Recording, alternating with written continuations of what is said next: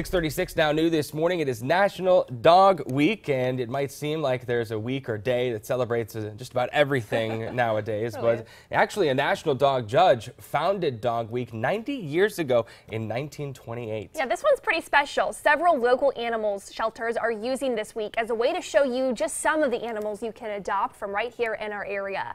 First News reporter Molly Reed is live at Animal Charity in Boardman to tell us about who you can adopt this week. Molly. Yeah, good morning, Dan and Chelsea. We're at Animal Charity here in Boardman, where they have so many animals that need homes. They've had a very busy past couple of months, and there's a lot of dogs like Tango here who just really likes to hug people and smell things. But we're also joined by Mary. And Mary, talk a little about this past month. I mean, you guys have a lot of animals that need homes. We do. We have about 55 dogs and about 60 cats that all need to go into homes. We've had a very, very busy August, so we're really trying to get as many dogs out as we can. And cats. We're doing an adoption special.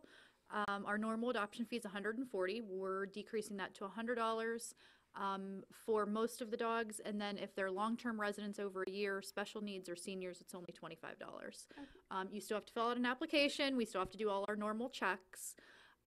We still have to do meet and greets if you have your own animals, but we are trying to get as many moved as we can. Absolutely. And so, I mean, obviously adoption is a huge thing here, but you guys are also so busy you need volunteers. So if someone wants to volunteer to help some animals out, what do they need to do? So if you're looking to volunteer with cats, you can come to our Market Street location 7 days a week from 9 to 3. If you're looking to help with dogs, you can go to our Canfield location from 8 to noon and from 4 to 8 p.m. every day, 7 days a week. We're right next to the Dollar General in Canfield on 224.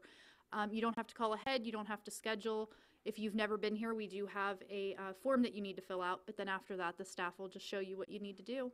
Okay, and then to get a look of all the animals, where can people go? And if they want to come check out an animal, are they just able to come here and maybe meet one? They can come to our Canfield location for dogs and our Market Street location for cats. And yeah, they can come anytime that we're open.